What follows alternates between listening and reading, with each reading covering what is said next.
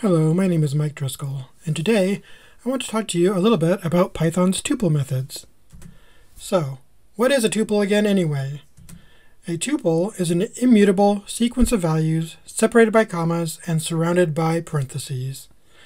This is in contrast to a list, which is also a sequence of values separated by commas, but they're surrounded by square brackets. Anyway, tuples have two methods.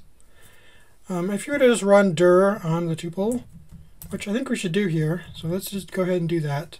Let's say we want to do dir on tuple, and we're going to use the tuple function to create a tuple. You can see here that there are so many double underscore methods as that they don't even show up on the screen anymore. So what I'm going to do is create a list comprehension and just remove all those double underscore methods.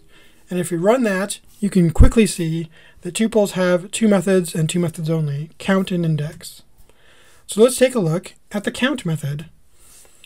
The count method is used to count how many of the same object is in the tuple. So in this case, we can say count the letter A. The letter A is in there twice.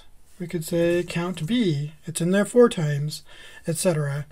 Obviously, if the letters were capitalized, it would count them differently because a capital B and a lowercase b are not the same. Let's talk about the index method, because it's the only other method that we have at our fingertips with tuples. Here we have mytuple.index. This will tell us where in the tuple the first occurrence of the value is.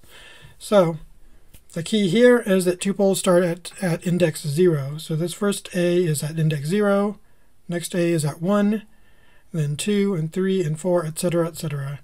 So if we count 0, 1, 2, the first index for B should be 2, which is what we see here.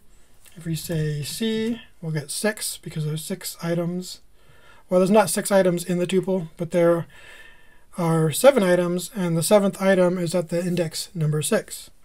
So when you hear about the term off by 1 error, that's what we're talking about, because in Python, everything starts at 0, including, so when you work with lists or tuples or dictionaries or sets or whatever, anytime you're messing with that stuff, it starts at 0. All right, that's all I want to talk about today. I'll see you next time.